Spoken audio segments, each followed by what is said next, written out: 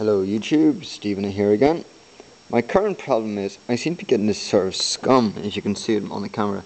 It's sort of white, but yet it rubs away with hand.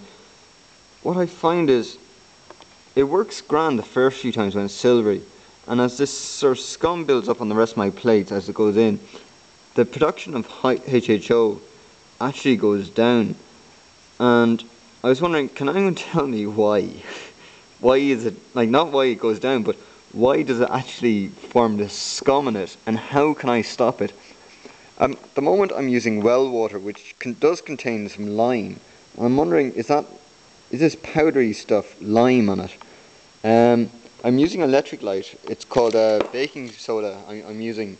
I was told to use it, so better than using salt. I was told also salt is toxic. I don't know if it is, but I said I'd be safer and use the soda.